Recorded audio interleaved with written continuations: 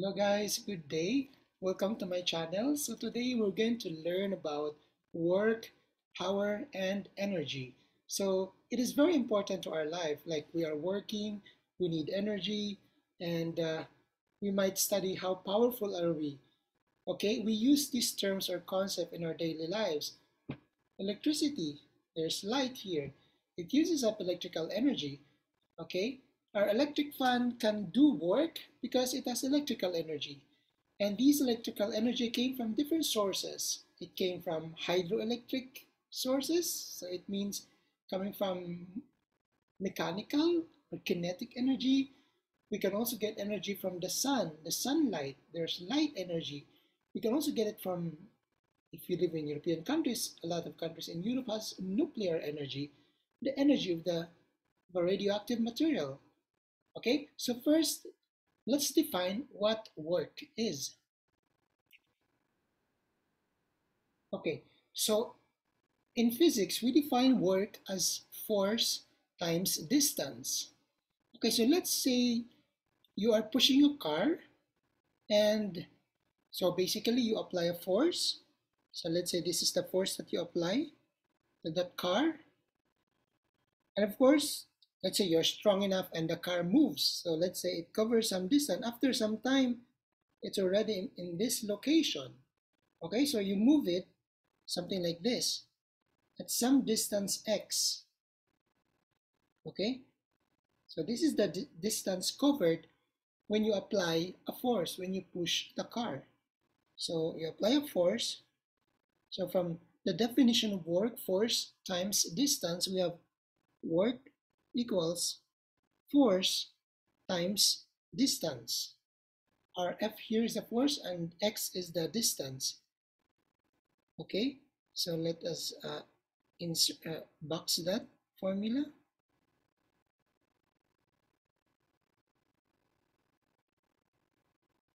So this is your first formula for work. And the units for work, force, distance. So the units are, we have Newton times distance, meter. Okay? Or other unit, which is the SI unit for work, is actually joule, capital J. Now, in other countries, they also use other units such as erg, energy, related to energy. But the SI unit is joule. Okay? So there are other definitions of work. What if you apply a force at some angle with respect to the distance that you're covering? So as you can see in this situation, you're applying a force in this direction. So let's say that is the force. You're pulling it a little bit upward with some angle. So this is your angle. But take note that the distance that you are covering is along the horizontal. So you are moving in the horizontal direction. So this is your x. So there's another definition for work, and that is work is equal to force times distance times the cosine of the angle between them, cosine theta. So that is another definition of work. Force times distance times some angle theta. Okay? So what if there are different situations? What if you, let's say I have a dumbbell here, it's quite heavy, and I lift it up, okay? Of course, the force that I apply is upward. It's too heavy, guys. Up, the force is up, and the distance covered is upward. So applying the definition of work, force, distance, cosine theta, the force here is related. Of course, you have to add you have to multiply it with the cosine theta. So again, let me draw. The force is upward. The distance that I covered is also upward. So basically, the angle between them is 0, right? So that's the angle. It's the angle between the two, the force and the distance. So the angle is 0. So as you can see here, cosine of 0 is 1. So the work should be positive. Okay? Positive work. How about if I lower down the dumbbell? So I apply force. If I lower it down, the force that I apply is still upward. It's heavy, still upward, but the distance covered is going down. So in a way, you can say I'm letting it going down. I'm letting it go down, but I'm still supporting it. The force is still upward. I'm letting it down, but the force is still upward. If not, it will fall, right? So the force is still upward. So I have here, the force is still upward, but the distance is downward. So take note, the angle between the force and the distance now is 180 degrees. And you know that cosine of 180 degrees is negative, say negative 1. So the work here in this situation is negative work. Okay? So what if in the next, I just hold it. I'm not covering some distance. Am I doing work? Is there work if you don't cover some distance? You just apply force, right? So look at the definition. Force times distance times cosine theta.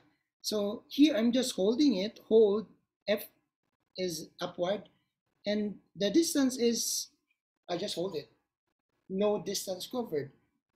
Okay? So here, if you don't have distance, your work is 0. So you're not actually doing work. In physics, if you don't cover some distance, you're not doing work. You just applied a force. Okay? So for example, let's say I am holding it upward and I move here along the horizontal. I am moving along the horizontal. So the force is upward. The movement is along the horizontal. So this is the force. This is the change of position or my distance covered, which is weird.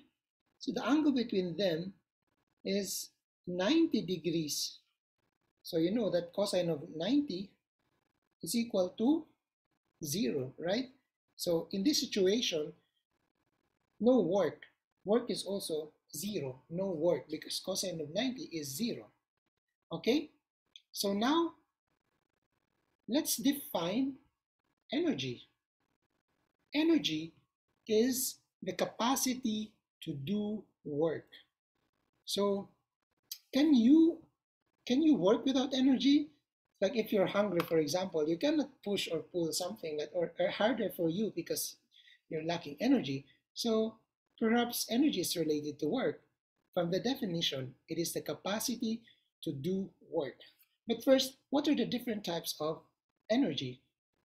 There are a lot, but let's just discuss the three basic types or the two basic types, basically kinetic energy and potential energy.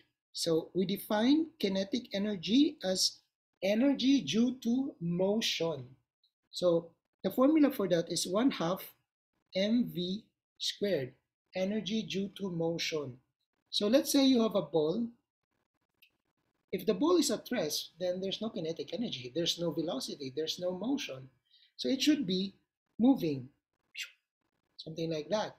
And it should be moving, should have velocity for it to have kinetic energy. So again, kinetic energy is energy due to motion. How about the other type of energy? The other type of basic energy is called potential energy, PE, specifically gravitational potential energy. If you raise a ball, I have a ball here. I raise it to some position, it gains potential energy. There is potential. If I release it, that potential will be released to other forms of energy. It will become kinetic energy. So there will be a conversion from potential to kinetic. Okay, but let's talk about potential. Potential is energy due to position. So I raise it. It has some height. It depends on the mass, and of course, the acceleration due to gravity. So the formula for gravitational potential energy is mgh. So let's say this is the ground. and then you lift the ball upward, so it gains some, it doesn't look like a ball, something like that. You lift it at some height, so it's now gaining a height. There is potential energy. And so here, potential energy mainly depends on the height, the position. If you increase the height, you increase the potential energy. And of course, that ball has a mass. And so here we have the definition for potential energy, mgh, mgh. Now there's other type of potential energy, energy due to position. Let's say you pull this spring, I mean, oops, what is that? Let's say you pull a spring, I mean, okay? Let's say you have a mass here. Bakit? Yan. Yan. Let's say you have a mass, and then you move it at some distance. So let's say this is your distance. Let's call it x, okay? Because of that position, you stretch it, it gains potential energy. Energy due to position.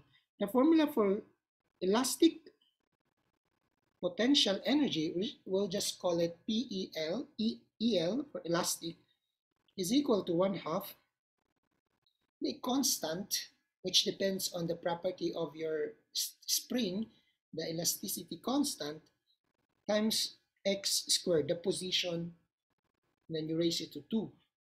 Okay, so these are your basic types of energy.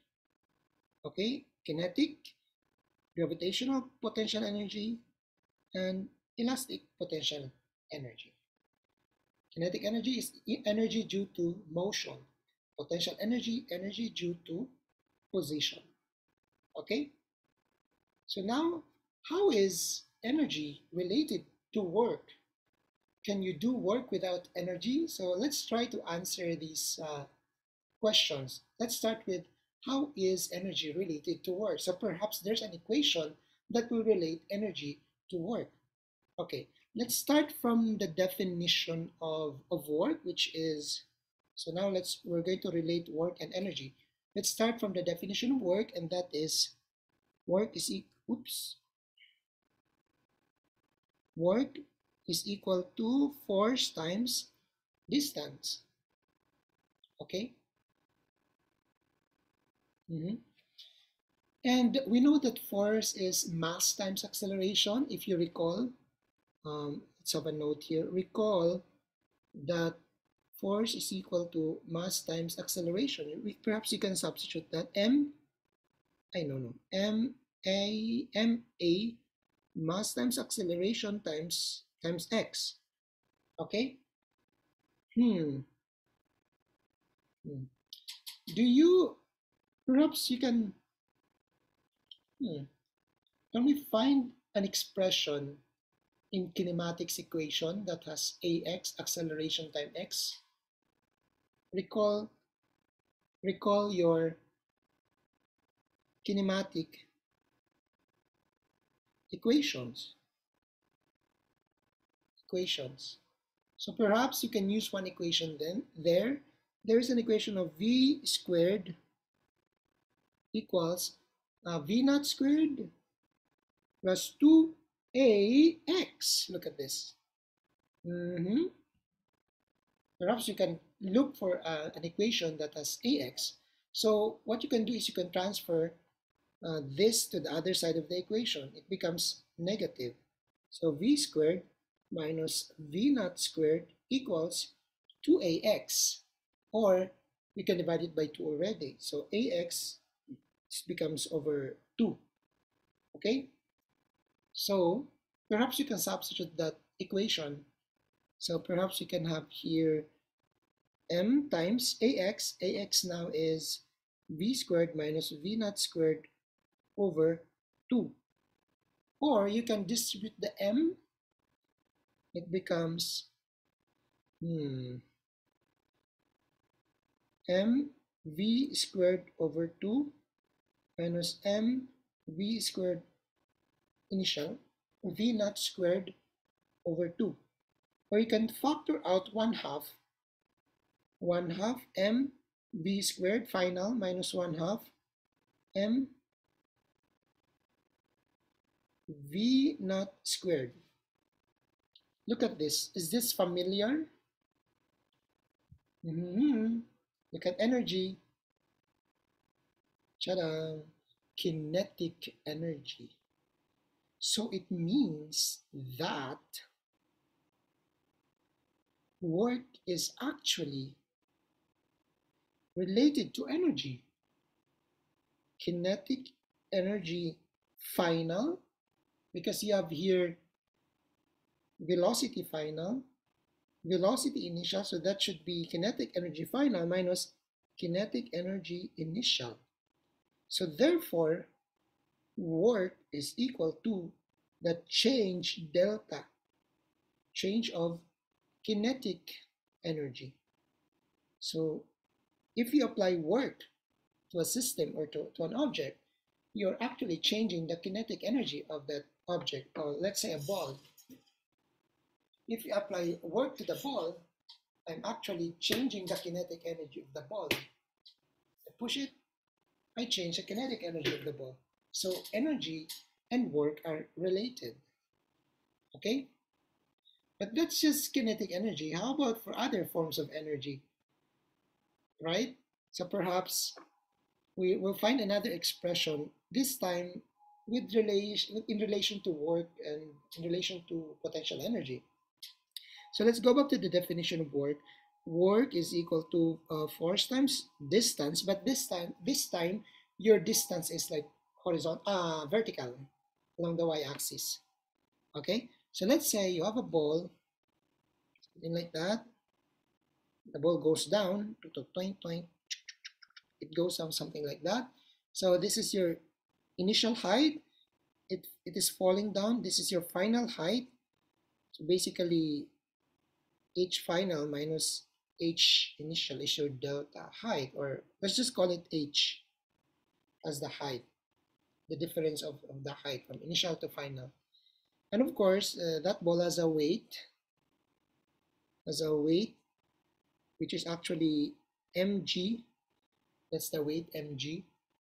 So we're now using work as force times distance, or in this case, height.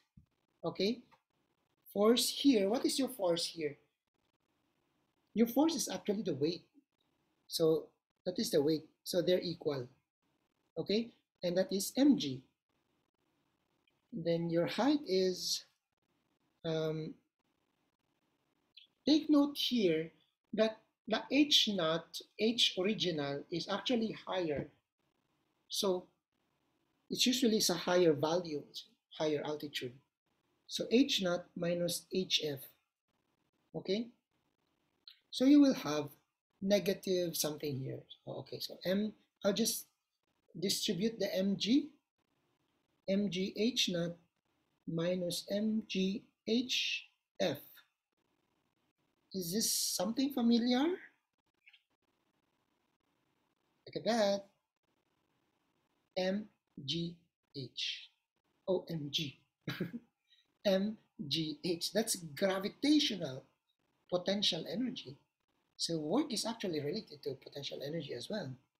So you have here now work is equal to potential energy initial, because this is your initial height, minus potential energy final, this is your final height, or you can get rid of the negative. Work is also equal to negative of PE final minus PE initial. Or we can also say that work is, therefore work is equal to the negative of change of potential energy. Okay? Okay, so negative delta PE. So why is there a negative? Because it is the work done by gravity decreases the potential energy. What is going on? Work done by gravity T decreases the potential energy. Okay, so now work is related to kinetic energy, and also work is related to potential energy. So let's define the validity of these equations. So these equations are only valid if we are dealing with conservative forces. Other types of forces, we cannot use this formula. Well, we can use if there are correction factors, if we apply non-conservative work corrections, but for general physics, we usually deal with simple equations, and we have assumptions, and that is, one of it is we're only dealing with conservative forces. So what is a conservative force? So example is gravity. So conservative force, here I have some notes here. A force is conservative if the work done by that force is independent of the path. So for example, the force done by gravity, that's conservative force. It only depends on the initial and final. It doesn't depend on the path. So here, no friction, no friction, no tension, oops, no tension, and of course, no air resistance. If you have air resistance, then in a way, the potential energy is not valid. The work and potential energy equation is not valid. Okay, so we have to neglect this. Friction, tension, and air resistance. Another definition of conservative force is a force is conservative if the work done along a closed path will start and end at the same position. So what does it mean? So consider a roller coaster. So it goes at a higher altitude, and then sometimes it goes like that, it goes up. So if you have a roller coaster here, so this is your roller coaster, something like that, you're sitting, and then you have a final height here. If you're going, you should come back to the original position or original height. Okay, so along a closed path, you should start and end at the same position. So you'll go back to the original position. Those are the definition of conservative force. So here we neglect friction, we neglect air resistance, and other types of non-conservative forces. So there's no friction here. We neglect that. So we assume that it's just freely falling down, or something like that. Okay, but in reality, it's not the case. So to simplify the problems, we can neglect something. So we're dealing with conservative forces here. Okay? So now let's discuss important concepts in physics. That is the conservation of energy. Okay? There's also what we call conservation of mechanical energy if you're dealing with kinetic energy and friction. So let's start with the conservation of mechanical energy. But what is mechanical energy? Mechanical energy, let's just call it ME for mechanical energy. It's actually defined as potential plus kinetic energy. So it's potential plus kinetic energy. It's just a summation of potential and kinetic energy. So it's mgh plus one half mv squared for kinetic energy. Okay? Now, what's the equation for the conservation of mechanical energy? Recall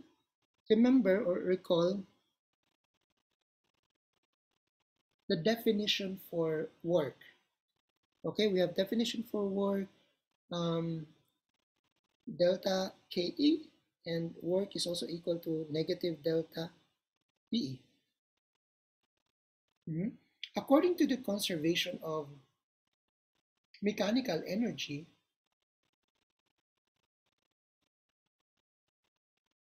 it should be constant.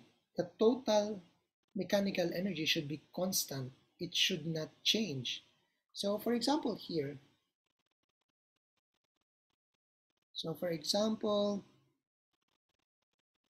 you're sliding on this slide. Woo! So you have a potential energy which is quite high here. You have a height here. At the highest point, highest position, your potential energy is at maximum. While if you're freely falling down the slides, the initial velocity is zero. So the kinetic energy there is zero. But as you fall down, your height decreases, so potential energy decreases. But as you go down, the velocity increases, so your kinetic energy increases. But according to mechanical energy, should be constant. It should not change. Mechanical energy here, potential plus kinetic, it should be constant. The total should be the same, the total of potential and kinetic. Okay, so what's our equation for that? Perhaps we can equate the two definition for work. Delta KE equals negative delta PE. That's a definition for work. So when you talk about delta, it is change. So we have here delta KE. KE final minus KE initial equals negative PE final minus, it becomes positive now, so negative negative plus PE original or initial. So if we're going to manipulate the equation, combine those that are positive and those that are negative. So let's move this here and move this here. Okay? So we have KE final plus PE final equals PE initial plus KE initial. Final, final, initial, initial. So this is your total mechanical energy or total energy or mechanical energy final should be equal to mechanical energy initial. Okay?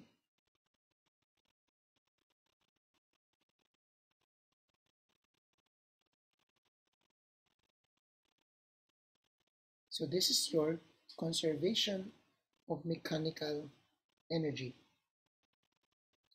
Let me decrease the size of this diagram.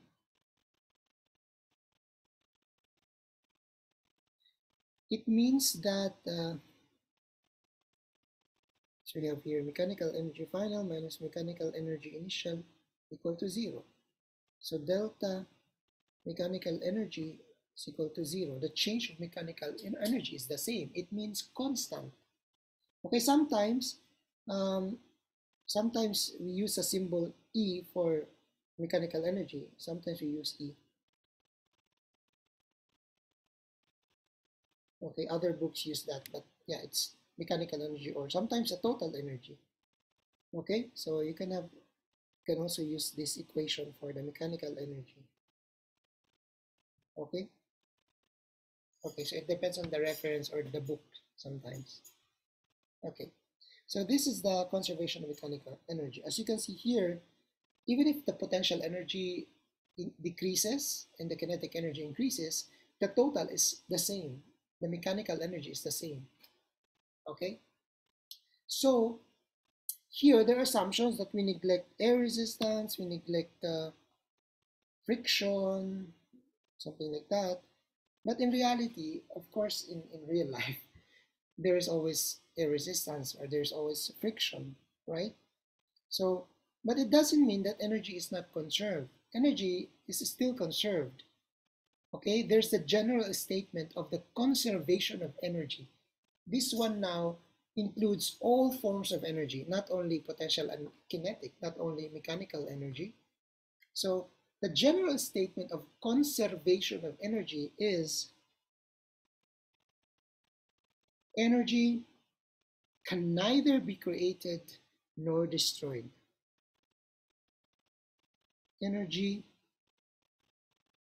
can neither, oops, okay, be created nor destroyed. Oops, oh god, not enough space.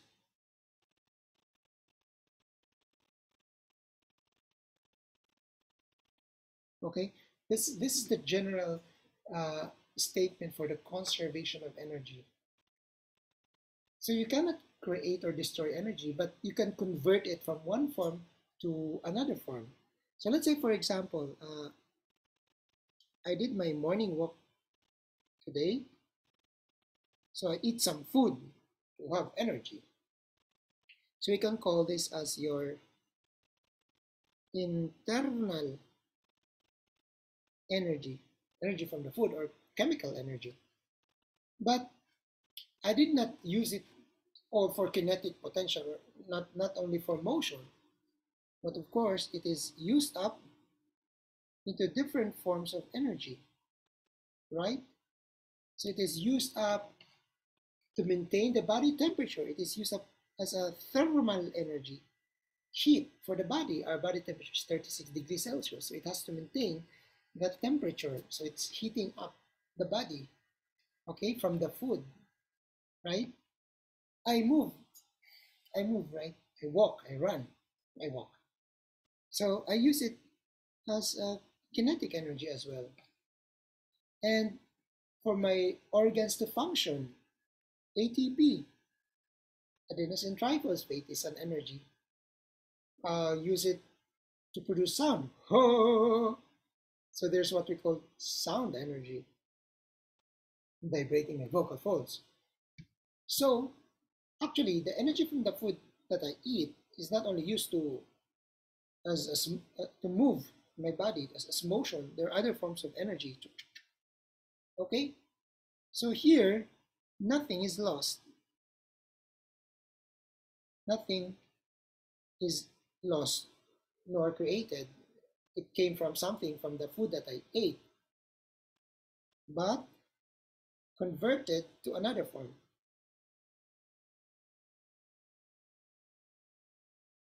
or forms of energy. Okay? So energy can neither be created nor destroyed. Okay? So now, I think this is the last concept, power. Let's discuss power. So power is defined as the rate of doing work. Again, this is related, power is related to work and related to energy as well. So these quantities are related to each other. So power is defined as the rate of doing work. So rate, what comes into your mind when you hear the word rate? It has to do with time. See, it's the rate of doing work, work per unit of time. Okay, it's the rate of doing work. But we have a definition for work, right? We have delta Ka, delta Pe. So we can also have power is equal to delta Ke over delta T, or time. Okay? But if you recall, um, hmm, if you recall, work is equal to force times distance. So power can also have another formula. Work times, so work here, Fx over time. Look at this. What is that? It's actually average velocity. X over t. So you can call it that way. So power can also be expressed as force times average velocity.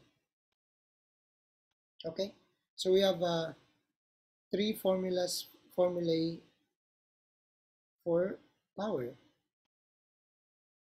Power is work over time, kinetic delta Ke over T, or power is also force times average velocity. Now, what are the units of what are the units of power? What is the unit of power? It's not a question, it's a statement. It's what? What? Okay, what is the unit of power? W. Take note, the W here is unit what, not word. So you might get confused with the symbols. Or joule, this is the unit for power, or joule per second because it's energy per unit of time, or work per unit of time. Others sometimes use kilowatt, thousands of a watt. Okay, or sometimes HP, horsepower. During the medieval times, their main transportation to do work is, or they use horses, right? So that's why they use HP. So remember that 1 HP is equivalent to 746 watts. These are just a conversion, but there are also other units. Okay, if you have a question, you can type it in the chat, the box comment section. So these are the definition of power. Before we end this session on work, power, and energy, I would like to ask you guys this question. Who is more powerful? Is it Batman, Spider-Man, Hulk, Wonder Woman, Darna? In the Philippines, we have a superhero, Darna. Superman, Flash, Lenny, Lenny Robredo. So this is a political, yeah. In politics, there's power in politics, right? So just for fun, you can answer this in the comment section. Who is, for me, the most powerful is Spider-Man for me because they say knowledge is power. So Spider-Man is intelligent, right? Or perhaps who is the most intelligent? Who is the other one? Iron Man is intelligent. Is he more powerful because he's knowledgeable? Because I believe knowledge is power. So, but I think Spider-Man. My favorite Spider-Man movies are the ones with Tobey Maguire. Yeah, the first three Spider-Man movies. Uh, I know that Spider-Man is intelligent in that movie because he's a university student. His father is a biophysicist. Physicist. I'm a medical physicist. I'm a physics teacher. And he's studying something like nuclear technology, something like they're talking about electron volts. And then it comes to my mind that this is physics. So Spider-Man must be studying physics. So physicists, in a way, most of the physicists, well, all of the physicists I think are intelligent, are nerd. I am nerd. So, so I guess, so you can answer this question. But perhaps answer it also with the definition of work. Who can do more work in a very short period of time because we define power as the rate of doing work. Okay, you can answer also in political. Anyway, so thank you guys. See you in the next video. So bye-bye. Tschüss.